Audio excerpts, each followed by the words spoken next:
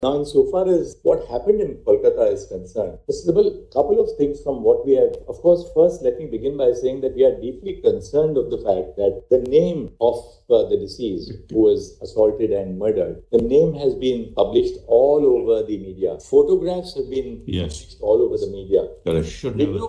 Video clips, obviously, either before or after the postmortem have been published, showing her body. After she was subjected to it. It's extremely concerning. We are the first to recognize the right to free speech, but there are well-settled parameters. It is extremely painful. I agree entirely with you. Which have been laid down in now the new criminal procedure code. By judgments of our court in Nipun Saxena, that you will not publish the names of the survivors of sexual assault. In this case, the person it's a criminal offense. We have filed 50 FIRs on that count. 50 FIRs. And it was circulated, nobody should publish. May I just inform your lordships, before the police reached, photos were taken and these were circulated. We didn't allow anything to happen. We cordoned off the area. Is this the way we provide dignity and respect the privacy of an individual who has lost her life as a young doctor? Yes. It appears that the crime was detected in the early hours of the morning. Yes. No, indeed. After the crime was detected in the early hours of the morning, the principal of the hospital tries to pass this off as a suicide. Not true. Her parents are not allowed to see the body. The parents are not allowed to see the body for almost... No, Malad, I'm sorry. Anyway, Malad, this is the impression. That's also not correct. Not correct. What time was the FIR registered? Malad, in fact, we did what we call a UD case, Malad. UD case. Unnatural death case registered.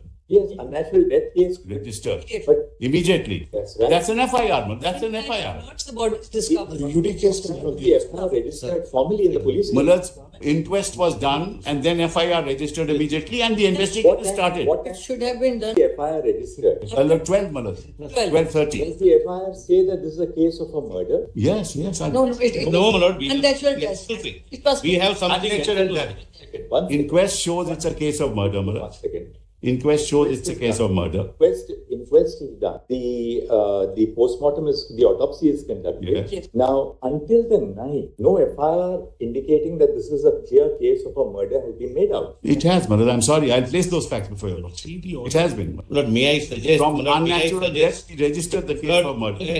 We caught the victim. He is a civic worker, Malad. It's an individual act. I show all that to your lordship. And that's the first aspect. Yes. What was the principal doing? Why did he not? Why was this kind of inaction on the part first an attempt to pass this off as a suicide instead of a murder? I'm sorry, Malad. That's not correct.